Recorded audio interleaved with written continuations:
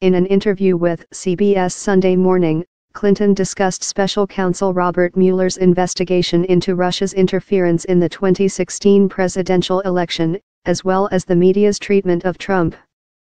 "I think news outlets have tried by and large to cover this investigation based on the facts," Clinton said. "I think if the roles were reversed now, this is me just talking, but it's based on my experience. I think if it were a Democratic president, and these facts were present, most people I know in Washington believe impeachment hearings would have begun already." Clinton, a Democrat, faced a GOP-controlled Congress at the time of his impeachment.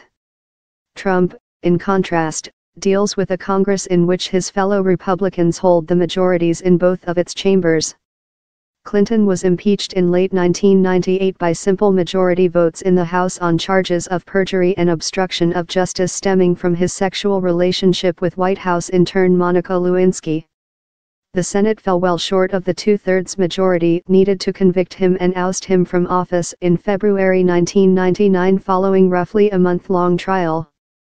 Trump has seemingly adopted several of the techniques Clinton and his allies used to undercut the impeachment proceeding against him, as reported by the New York Times last week.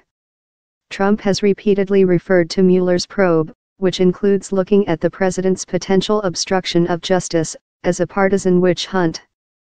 Clinton and his backers similarly discredited the impeachment push against him. Several Democratic lawmakers have attempted to start the process of impeaching Trump, though the party's leadership has pushed back against the efforts. Unless you have bipartisan consensus, impeachment is a divisive issue in the country, House Minority Leader Nancy Pelosi, D. California, said last month. Many people would think it's being done for political reasons. Republicans are seeking to gain a political advantage from the talk of impeachment, warning that Democrats will start such proceedings against Trump if the party wins a House majority in November's elections. Related video, Bill Clinton on the Monica Lewinsky scandal. For more news videos visit News Pulse View.